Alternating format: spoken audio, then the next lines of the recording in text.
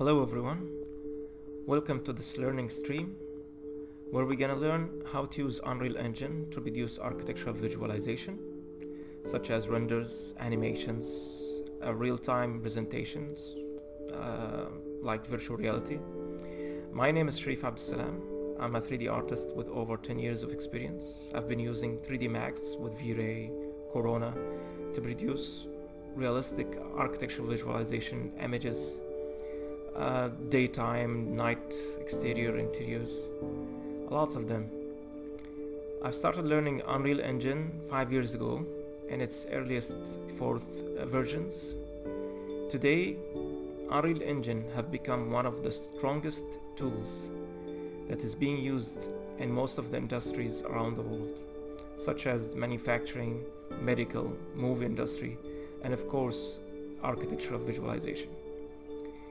In this course, we will learn how to produce this modern villa where I'm gonna provide you with a file to download and have this exercise with me to apply each step I'm going to reach finally to something like this where we're gonna have our final look of the modern villa file with materials, lightings, and start to apply the different type of presentation for different purposes. A lots of content we're gonna discuss. That's gonna include how to export the model from 3D Max or from any other 3D application to Unreal Engine using DataSmith. We're gonna go in details more about this later on. For now, let's start to have a little bit of history introduction about Unreal Engine. Basically, if you are a beginner and you're gonna start learning Unreal Engine, this course will help you a lot in understanding what is Unreal Engine and how you can use it in your production process. If you have experience with the Unreal Engine, you are welcome to watch and learn, and also to provide us with your feedbacks. And of course, I'm sure you have lots of different ways to produce the same thing I'm doing, but with different methods. So I'll be happy if you share your ideas also in the comments. So let's start by heading up to unrealengine.com.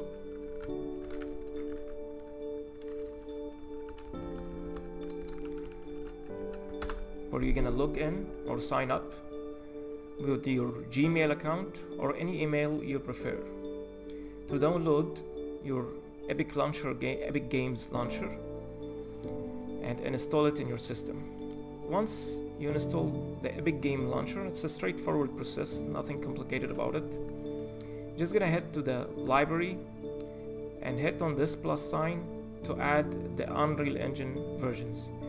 Currently, there's a lots of versions of the Unreal Engine, but for now, we're gonna start with this version where it says 4.24.3. Obviously, 4.25 is still in its preview edition, so we're gonna use the 4.24.3. The installation will take a little bit of time because it's gonna be like depending on your internet speed, of course. It's a 9 GB and it's gonna be installed for about 24 GB or something on your system. So once you install the engine, we're gonna start by going through the Unreal Engine interface and learn a little bit about the interface and what exactly do we have to learn about it as a 3D artist and the Arch-viz industry. So I'm gonna give you a little bit of introduction, and then in the next video we're gonna start immediately from 3D Max to export our model and the best way that we can perform the export method.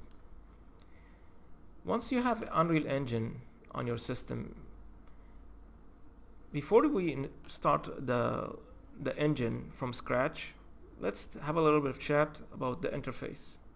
Basically, as you can see on the left side, we have the modes panel, and this includes all the elements that you can add to your scene from Unreal Engine. Recently placed, something that you have used recently. Basics is gonna be the basic shapes like cubes, sphere, and planes. And sometimes you definitely can use one of these elements in your scene, as we're gonna see later on. For the light section, different types of lights, of course, as any other 3D platform. We're gonna go in details on each one of them and see how we can use them in our scene. Like for this, for example, in our scene, we are using sorry about that. We are using an HDRI light. I get out a little bit from the camera. We are using a high dynamic range image, HDRI, to light up the scene, and of course a directional light, sunlight, to give us the feeling of the sun light hitting the building with the shadows. We'll also try to develop a night scene, where we can see also how we can use the spotlights and the point lights. In our example, it's going to be this side only as an exterior part, just as a startup learning process to get you started. Later on, we're going to do lots of other projects where we're going to learn how to use to produce interiors and lots of different stuff. The cinematic part, where we can use the cameras. Of course, we're gonna go through all of this, the volumes, for examples. On this side, also, before we go to the panels, tools, Unreal Engine have provided its users with a painting process to produce environments like mountains, landscapes, and also the foliage paint tool system here is very cool. Different stuff that we're gonna go in details later on. For the tool panel here, as you can see, there's gonna be some of them that we're gonna have to go and discuss some of them, as one of them is the most important one, is the build process. It's similar to what we have in 3D Max as renders, but in this engine, the build represent a real-time presentation of the project. So basically, you have a rendered scene, but in real-time process, where we can have images and animations immediately from this one. It doesn't take actually much of time. Basically just a few minutes to extract images or animations. The right side contains the world outliner. It represents your scene content. So as you can see, I have lots of elements here. Once we start our course, it's going to be empty, and we're going to start adding our content inside it. Below that is the details for each item you choose, representing the 3D model, the materials, and the object options in terms of Unreal Engine properties. The world settings represent the settings that we're going to use to produce the build quality, also in details later on. And here is the content browser. And this is actually important, where you have all your elements that you're importing inside Unreal Engine. It will represent your imported objects that you are bringing from your 3D modeling softwares, and also the add-ons that you are adding to your Unreal Engine scenes, where you can use materials from different sources like Megascan and Substance Designer. So in the next video, we're gonna start our learning course, and hopefully this course will cover most of the elements that you're gonna need to produce your architectural visualization real-time presentation.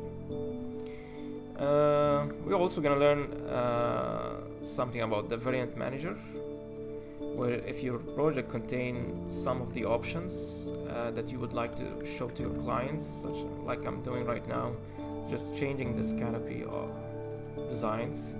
This can be applied in a bigger scale, of course, but this is just a demonstration. And we're gonna learn how to do that also in our learning course. So I hope you will get interested in continuing this course. And of course, any questions or remarks you would like to add, you are always welcome to add it in the comments below, and I will always do my best to answer them. That's it. So let's get started in the next video. Thank you everyone.